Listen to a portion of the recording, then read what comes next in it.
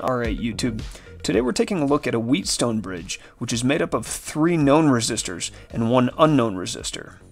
Now given the voltage of the battery, as well as the voltage across our bridge, which is made up of a voltmeter or a galvanometer, we're going to actually solve for the magnitude of that unknown. Now to start this problem, I want you to realize that a voltmeter has infinite resistance, or really it acts like an open switch. And so to get a better handle of what's going on in this problem, I actually want to redraw this circuit in a way that might seem more familiar to what you've seen in the past.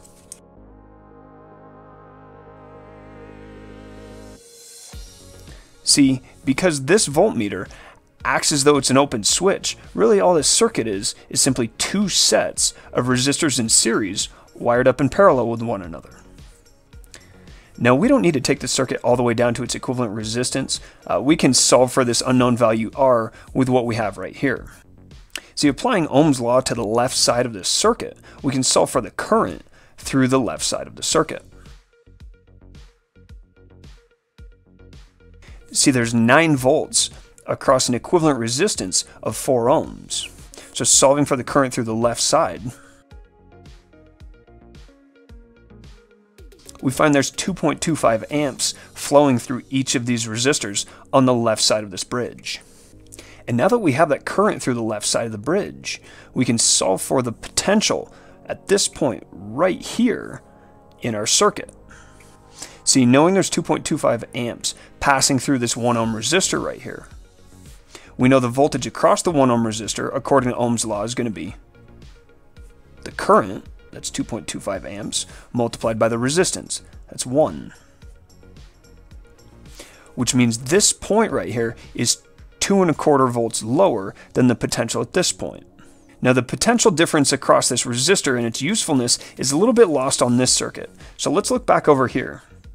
See, if there's 9 volts of potential across the battery, that means there's going to be 9 volts of potential at this point right here in this circuit, and 0 volts down here, assuming this is grounded. That also means that at this point right here, any current which passes through this 1 ohm resistor will have lost 2¼ volts, which means the potential right here is 6.75 volts.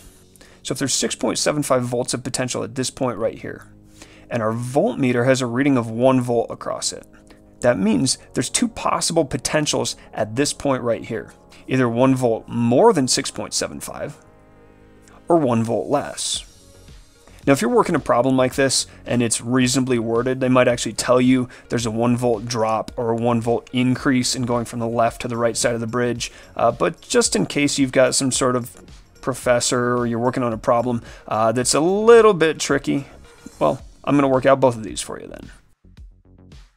And regardless of whether the voltage increases or decreases in going across this bridge, the solution for both of these is going to follow the same method. It will just result in 2 different results for this unknown resistor. So starting over here, we know if the potential at this point right here is 5.75 volts. That means the current as it passes from this point with the potential of 9 volts to right here is losing 3.75 volts. But we can use Ohm's law to solve for that current through the right side now.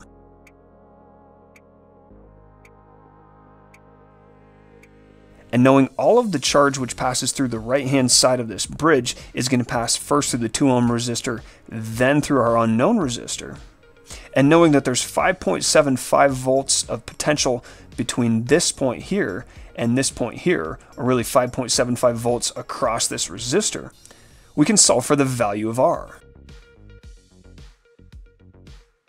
So if there's a 1 volt drop across this bridge, that means this unknown resistor has a value of 3.54 ohms.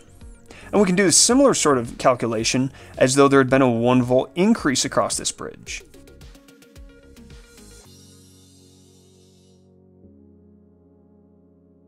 And in that case, we find our unknown resistor has a value of 12.4 ohms. So this is how you solve for the value of an unknown resistor in a Wheatstone bridge that has a given voltage across the bridge. And on that note, that's all for now.